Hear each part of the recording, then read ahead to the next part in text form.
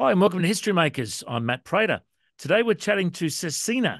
She is an incredible singer-songwriter. She's toured Australia. She's based in the US, and we just love her music. We're going to hear a bit of a story today. Cecina, welcome along. Tell us a bit of your background. Where were you born and raised? Oh my goodness. Well, thank you so much for having me. I absolutely just love your country, and I got to visit for the first time a couple months ago towards the end of 2023 and absolutely just had the best time. So beautiful.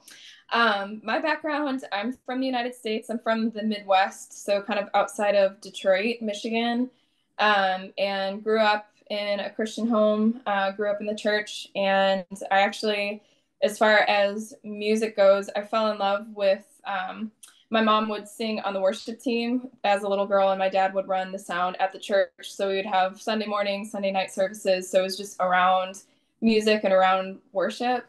And I had a children's pastor when I was pretty young that was quite attentive to young people's like giftings and giving just like little opportunities to explore those gifts. And so my children's pastor when I was like 6 asked me to lead worship, and which was really sweet. But that was definitely a huge seed that was planted as a young girl, and I just fell in love with singing. I love music, and I fell in love with actually country music initially. And so when I was 10, 11, and 12, I would travel fairs and festivals in the Midwest just singing country music because I loved it. And there was a publisher, song publisher from Nashville that would kind of be in that fair festival circuit and kind of scout talent.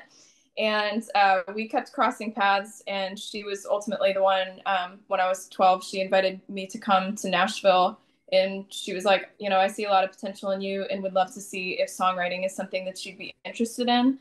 And so my family just felt like God was opening a really unique door. And so I came back and forth from Detroit to Nashville, did a bunch of writing trips, signed a publishing deal with her company at 13. And then my family ended up moving the next year. So that was kind of like the launch into music, into songwriting. And it's been really cool to see how God's just taken on so many different twists and turns. And I've been able to just walk and be a part of a journey that I never imagined would be. And so now I'm independent artist making a little not country music, but I'm so grateful for that foundation and just what God's done in me and what He's allowed me to be able to do with creativity. Fantastic. Well, let's step back to 6-year-old Cecina. You know, your first time singing at church. Do you remember your first ever song that you sang? Was it like a hymn? Was it a chorus? Do you remember your first ever song?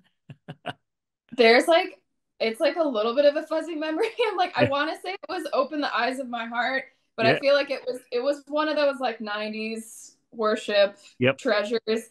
And I do remember. I don't remember exactly what it's called, but it's like the that overhead projector thing Yeah. that you had like the transparent. So I know the lyrics were on that guy in the Wow. basement of the church. It was like "Open the Eyes of My Heart" or something in that space, but I don't Yeah. remember the exact song. But Yeah. I remember yeah. doing the OHP, the overhead projector. I used to have to do that, and you change the lyrics and you put the screen. Oh, I remember that. Oh, really? Flashback memories. Yeah, very much so. Oh my goodness. Classic. So it's great to hear, and so many well-known artists started in church. Yeah. It's a great foundation, Yeah. not only musically but spiritually, obviously. So that's been Yeah. a foundation for you. I'm also curious to know a little bit about your time in Australia. Tell us where you went. What did you love about our country? Oh my goodness. I loved it so much. It was like anything that I could have dreamed. It like exceeded every expectation. I had a chance to open for a couple dates for Jeremy Camp on the East Coast. So I was on the Sunshine Coast, Brisbane, um, and in Sydney. So definitely more on the East Coast, traveling up and down there. But I just loved it. And there's a gentleman that's been mentoring me, and we'll jump on a Zoom call and just been kind of like a spiritual father and also just given a lot of wisdom with business. His name is Anton Becker. And so when I went down there, we kind of made a road trip of it. They're based a little bit outside of Sydney. And so we went up the coast and went back down. So I really got a chance.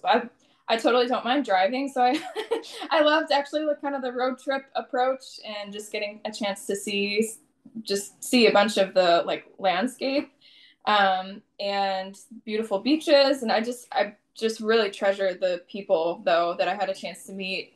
That's definitely my favorite part is the wonderful relationships and friendships coming out of that time. And then also like the United States is so vast with like variety as far as you've got the desert, you've got the ocean, hills, mountains, all the things, but it's very different in Australia. So I'm like, ooh, you're like birds, like the animals that you have are definitely different from what we have over here. So I think that's quite delightful as well. So cool. Well, I actually do remember meeting you at the radio station. You were being interviewed by someone else, and I snuck in and got a quick selfie with you. So I do remember meeting you. That's right. Yeah. Yes, that was wonderful. And I remember trying to tag you on social media and trying to work out how to spell your name correctly. So you Oh, probably get no. you probably get that a lot. So tell us about the name Susina. How did you come up with that name? Sure. Cersina is actually my last name. So my first name, some people call me Molly, because that's my first name, and Cersina is my last name, and it is spelled like that. So it's spelled Svrcina. And the V is like either pronounced like a U or it's just silent. And the family heritage is Czech. So my dad's side of the family has a lot of Czech and Eastern Mhm. European, Czech, German, Polish, little Bulgarian Yep, kind of yep. vibe. So it's definitely a melting pot, but the name Cersina is Czech. Oh, okay, good. Well, I'm glad you explained that because I actually used to have a sound guy at my church that was Czech, and he'd Okay. get up and he'd say, "Check one, two, check, check." That's a terrible joke. I'm sorry. I just Oh, had that is to. a perfect joke. I live for those. It's perfect. I'm Thank you for sorry. that. No, I kind of walked right into that one. That was beautiful. Now, I understand there's been a big move recently. You were based in Nashville. You know, it's the heart of country music, the heart of Christian music. I spent a few days there 18 months ago. Just loved, Music City. So cool. But then you've moved over to California. Tell us about why the big move.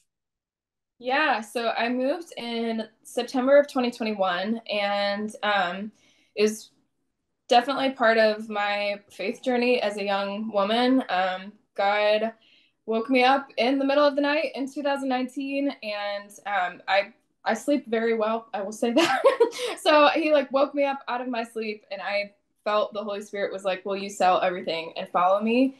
And he just started downloading the scriptures where that is in the Bible, where Jesus asked his disciples to follow him, and so I didn't realize that that was kind of opening up the process of me moving to California. It kind of took me a little bit longer than I wished to like wake up and smell the coffee of exactly where he was headed with that one.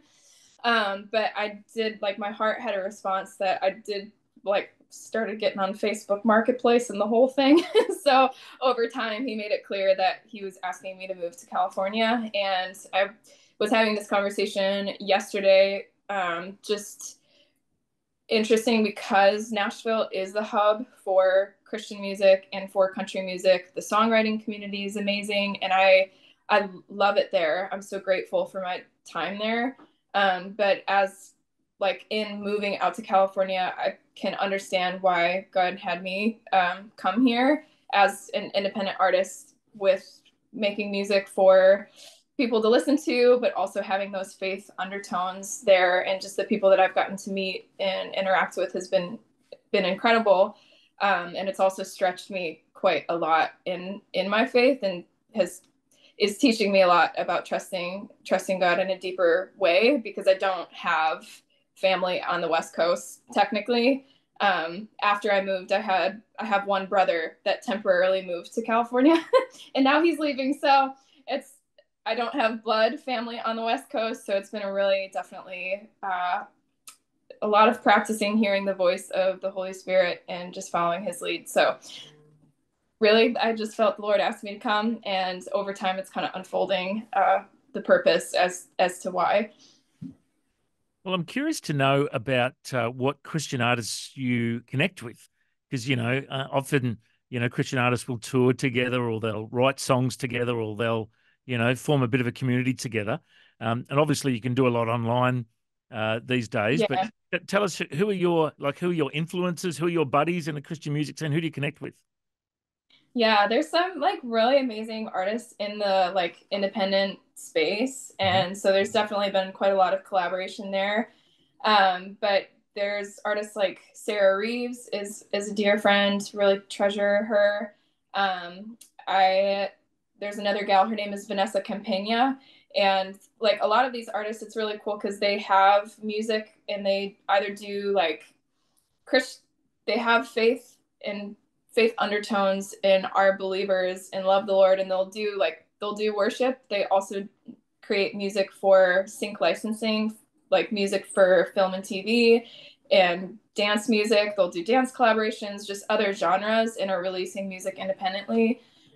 So like Sarah Reeves, there's another guy, his name is Abe Parker, who's doing amazing, and really great artists. Zach Paradise. So there's definitely some people in the independent space. And then Reach Records in Atlanta is a hip hop label. They have a lot of Christian hip hop artists, and I've had a chance to collaborate with like Lecrae and Holvey, and they have been expanding their territory and signed some like Afro gospel artists, and that's been really inspiring for me as well. I love the like sonic palette of like Afro beats, and like the lyrics that they have are just super powerful. So there's some amazing gems. Yeah, fantastic. Well, I love to hear that you're, branching out and not just, sticking with one, little genre or little corner of the music world. You're branching out, you're collaborating, and you got to do that these days, don't you? You got to, and I know we play some of your music here in Australia. Have you got a tour planned? Are you going to come back down under at some stage? Any plans? Yes, so there are definitely plans working. Yep. I'm super excited. We just confirmed that I'm going to be a part of the Connect conference for the Christian Media Arts, September 24th through 26th. Hmm. And I'll be doing definitely a lot of singing, doing a little bit of worship, and I believe like a workshop and panel kind of thing. So I'm super excited to be a part of that. And thank you again, you guys, so much for playing some of my music. It really means a ton. And I've so enjoyed my time getting a chance to come to the studio last year as well. So yeah, so September, October, and I am planning some tour dates. Nothing has been confirmed yet, but just keep an eye on the socials, and I'll be posting where we land. But I'm so excited to come back this year. It's definitely a dream. Well, we'll definitely watch this space, and hopefully we'll get to see you doing some performances down under. I'm going to get a photo for my social media right now, so give us a wave. Yeah. So if people do want to look you up on socials, once again, they can search up Svrcina, Svrcina. Mhm. You're on all the socials, so you're on Instagram, Facebook, Pokemon Go. Do you do that one? Or Pokemon Goes. uh, That one I'm kind of failing on that one. yeah, okay, So all not right, on maybe Pokemon, but TikTok, I'm on TikTok. TikTok, YouTube, like all the other things. And the handle is usually Svrcina Songs. But usually when you just start typing in SVR, it'll come up pretty Yeah. quickly. Very cool. Well, I do follow you on socials, and I love your content. Has that changed the way that you connect with your fans? Like, do you see that as like a ministry opportunity as well as promoting your products? Yeah, completely. And I've like with social media, because I know it can be kind of a interesting space to be in the mix of. Um, it's been definitely a journey to really frame in like my perspective that it is a platform for ministry. And I think probably COVID really shifted my perspective in a huge way because there wasn't a choice. Everybody's online. And there was a season where nobody was doing anything in person. So the best way to go to people would be through social media or through those media platforms. And I've had some really beautiful conversations. Will send messages and At one point for some releases, I opened up like a phone line so people could call and I would have a chance to like pray for people, which was really wonderful. So social media definitely, it's kind of a neutral tool. It can be used for good or can not be. But there's definitely a lot of opportunity there to connect with people in a sweet way. Awesome. And before we wrap up, too, you mentioned that you were raised singing in church. Uh, I didn't get to find out. Did you like always have a faith, or did you do the prodigal son thing and stray for a while, or what's your testimony? Yeah, I mean, I definitely kind of quietly strayed in a way. It wasn't like an obvious thing, but I gave my heart to Jesus at 6 years old. And I definitely had a definitive moment where I was at a Sunday night service at church and I felt the conviction of the Lord. And I was like, I need Jesus in my heart. It's like not good in there. And so I definitely had a moment. And I'm so grateful for just a family that helped set that foundation. But I think just throughout adolescence and becoming a young woman and in that process of leaving your father and mother's house, there was some growing pains with that and some wrestling that I had to do. So there have been ways where I wasn't like an obvious, so still talking to the Lord, but really struggling in a sense of kind of running from Him and running from the call on my life, kind of in that late teen, early 20s patch for sure. And the Lord is so kind to, just continue speaking, put people in your life that will bring you back to the center, and just the Holy Spirit really grabbing a hold of my heart. And so I love Him very much with all the wanderings. And I know nobody's perfect, so we've all got kind of a winding journey there for sure. But He's super amazing. Well, I can see by the smile on your face and the joy in your heart, I can see that you love the Lord. And it's been an honor to be able to catch up with you today. Cecina, I reckon you're a history maker. Thank you so much for joining us. Oh, God bless you. So wonderful to chat with you. Thank you so much. All right. God bless. Have a good one. Thanks for Thanks. having me. God bless you. Awesome. Thanks, Matt. I Thank you. Lovely appreciate to meet it. you. Awesome. So lovely to chat with you. Yeah, I'm hoping to be at the conference, so I'll try and come and say good day. Okay. Oh, good, good, good. Yay. Yep. And what Hopefully I'll we'll do see is you. I'll upload a photo and I'll tag you and everything. So if you see that, that'd be cool as well. So Perfect. I'll repost it in my story. That's perfect. awesome. Bless you. Yay. Thanks. Awesome. Bless you, Matt. Thank you. Bye. Bye.